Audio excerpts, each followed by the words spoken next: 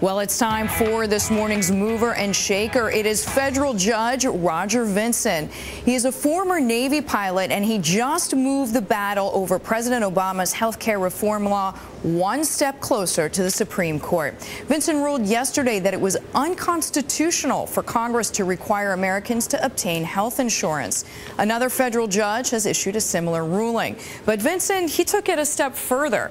He said the insurance requirement was bound to the rest of the law, and thus the whole thing must be declared void. Vinson is an Annapolis graduate. He spent 6 years as a Navy pilot.